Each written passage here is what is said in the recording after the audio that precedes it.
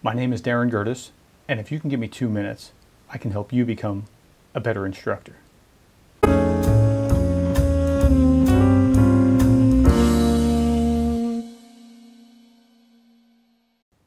In today's Tech Minute, we're going to talk about how to course copy an existing course from a previous semester in Blackboard. So we're going to log in and we're going to look at our courses. Now here I'll open up, these are spring courses for the next semester, and I'm going to course copy Busy 619, Power and Influence. It's empty right now, so I'm going to look at a previous semester and I'm going to course copy that course into my new course. You will want to open it, and you'll see that it'll have a standard format.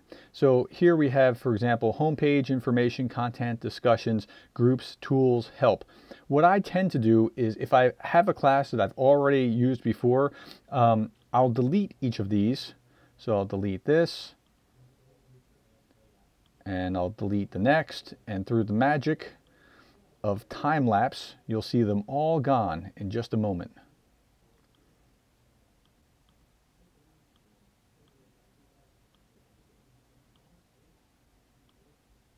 So I'm going to search for Busy 619, and here's the class that I'm in, and here, let's scroll down, is the class that I'm going to use. So this is my former class, the old class that I want to course copy.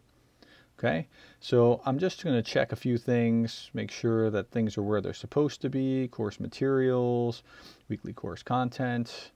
Okay, so everything looks like it's checking out. So now I'm going to go to Packages and Utilities and Course Copy.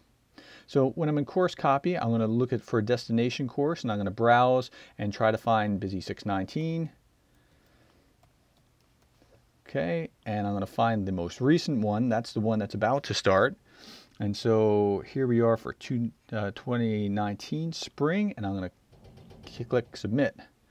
Okay, now I'm going to keep content areas. I want to keep all of that. I'm going to keep adaptive release. I'm not going to keep announcements. Now, this is up to you whether you want to keep announcements or not, but I want to reset up the announcements. I don't want them to be there right now, so I'm going to skip that. Blogs, calendar, contact. Calendar is important if you want to just update the dates very quickly. I'll show you how to do that in a later tech moment. Content alignments, discussion boards, including starter posts, sure. Glossary, grade center, group settings. Now it's important to keep all of these things. Now when we get to settings, availability, no, I don't want to do that. Banner image, sure, if you have one. Course guest access, that doesn't really matter. Language, pack navigation.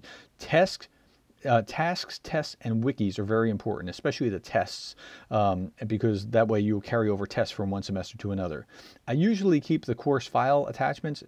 In this one, copy links and copies of the content, and I do not, I repeat, not include enrollments and copy in the copy, because if I do, then I'll have all the students from a previous class in this one, and I do not want to do that. Okay, and then I just click submit.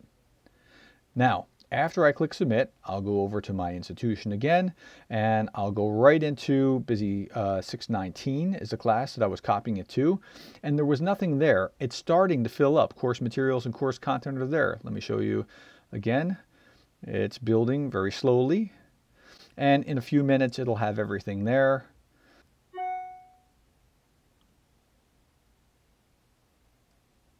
Okay, and so everything is now completed, and I'll get an email. Get an email that'll look like this.